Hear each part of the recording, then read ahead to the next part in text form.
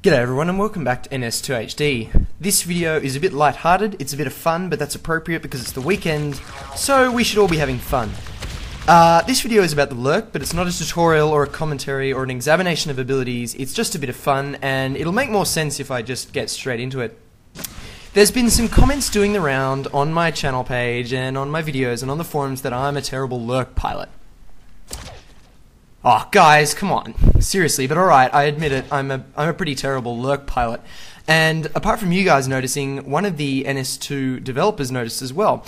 Mark Newton, aka SGT Barlow, is a map designer, level designer, and creator, and general go-to guy at Unknown Worlds. He is seriously intelligent when it comes to NS2. He knows everything about the game. Ask him a question on the forums and he'll be able to answer it in 5 seconds flat. Seriously, go and try it right now on the forums right now. Anyway, he said to me, NS2HD, I have got to teach you how to fly a Lerk. Just look at you, you don't know what you're doing. So I said, alright, show me how to fly a Lerk. And he said it's a very nuanced thing, flying a Lerk. There's a lot of tricks to it and it's a little bit of skill-based movement, which I'll get back to that term later. And he said, join up my server and get into spectator mode and get into third person view and just watch what I do. So I did that. But before I did that, I recorded this because I thought, I'm not that bad, am I? So I'll leave it to you guys to review the footage that has been playing while I've been talking, and you can tell me if I'm a terrible Lerk pilot. Anyway, so I joined Mark's server and this is what I saw. A Lerk flying beautifully smoothly the whole way around the Rockdown map, without hitting anything, without stopping, without slowing down, going very, very fast and not making any sound. And Mark pointed out to me that you do this by doing only 2 taps of the spacebar and then forevermore holding spacebar down. And this is, they call it glide, but it's sort of more of a, you can see the wings still flap, so it's not really a glide in the sense that, I don't know, a bird would glide or a plane would glide. It's glide in the sense that you don't modify the Lerk's movement with the spacebar, so he only gently flaps. And there, he finally came to a stop there after about 1.5 laps of not stopping. So that was pretty impressive. And he told me to do this, you've got to become a Lerk, tap gently twice off the ground, and then basically point your view up and down. Now, I was never the greatest Lerk pilot in NS1. In fact, I was mainly a gorge most of the time, so this was pretty new to me, if you can believe it or not.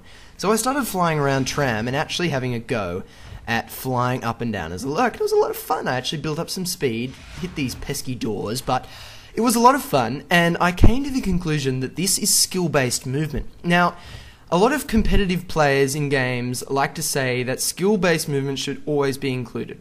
And one of the most popular examples of quasi-skill-based movement is bunny hopping. I personally hate bunny hopping. I was scarred by it in Battlefield 2. But you'll notice with this Lerk, if I just flap around this room, I don't really go anywhere. It doesn't work. But if I stop flapping and hold spacebar, it works perfectly. And that's if you get the nuance of when to flap, of when you need to seriously modify your trajectory or build up some extra momentum. You sort of get a feel for flying the Lerk, and that's the best way. I don't think I'll do a tutorial on flying the Lerk to get this skill-based movement down pat because, well, just looking at this, you'll be able to tell that I'm not qualified to do a tutorial at all.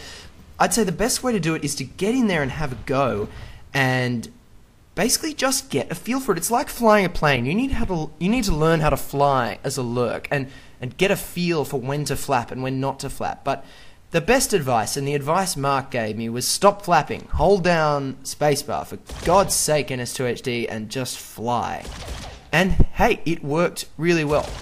So that's what I wanted to show you in this video, guys. And I just wanted to point out that it is an example of skill-based movement that I think is really good. It's not like bunny hopping where it's annoying. It's a skill-based movement that's fun to learn and adds to gameplay because the Lerk can swoop in and out of rooms, drop gas, and not make any sound. And it's just generally a lot of fun. And it's not pesky to players. It adds to gameplay. So anyway, please feel free to debate this skill-based movement and bunny hopping if you must on this video's comments and on my profile. Thanks for watching, everyone.